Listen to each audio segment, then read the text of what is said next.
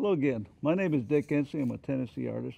Today, what we're going to do, we're just have a quick discussion on how to get your subject matter. And I'm going to tell you how I got this subject matter right here. These two little girls walking through the field. This is over in Cage Cove, a place where I live. I live over near the Great Smoky Mountains.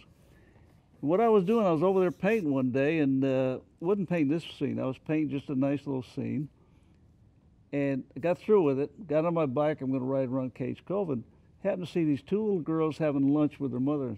So you got to be ready for an opportunity.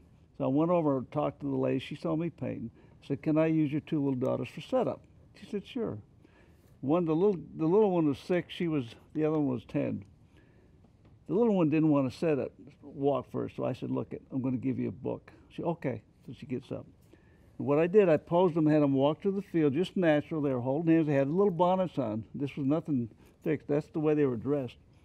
Had them walk through the woods, the grass, took pictures of them, had them walk away, had them walk towards me. It took probably 20, 30 pictures. Then I went home and I painted this scene with the background, but not this background. I had a different background. I painted little girls in the field and so on. Got thinking about it, so I went back over to Cage Cove and I totally changed the whole background. Took me about an hour. Totally changed it.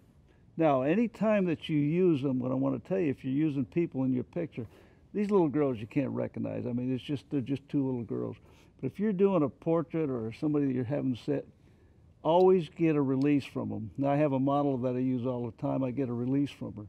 Because if sometime they decide they don't want their portrait shown or whatever, and you have a nice painting, see, we sell a lot of prints, basically. I've still got the painting to this. This painting here, we probably already sold maybe 30 prints. This is what you call a giclée printing. It's done with inkjet. And it's done on a beautiful, what we call infinity papers. It's made by Canson. It's a nice top-of-the-line paper. Archival for 200 years. It will not fade. This is not the original. The original picture is about 20 by 24. But anyhow, then I scan my painting and we print it and so on. But I just wanted to give you a little idea on how to get your subject matter, okay?